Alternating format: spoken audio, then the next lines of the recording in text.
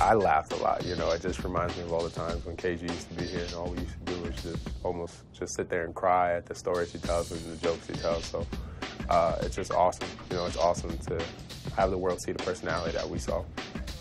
It's my young boy. Shout out to Karl-Anthony Towns, right? One of the things I love about this kid, I get there at 7:30. He's there 7 o'clock in the morning. Oh, he's an early worker. Early bird gets the work. He's an early worker. Then he's working extremely hard. This is all before practice.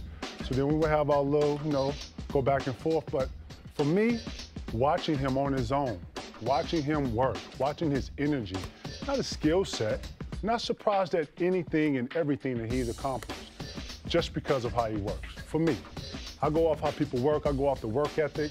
I go off his, you know, what he's putting into, because I'm a real believer in what you put into your craft is what you get out of it, right? Right, correct. And man, this kid is sky's the limit. I told him, you know, you don't work on this 1 or 2 days, you work on this every day, because this is your livelihood, this is your craft. Right. You know, it looks like he has all the, you know, all the attachment that he needs, you know, especially shoots the ball, shoots the three. That's what I love about it. Shooting 38% from three.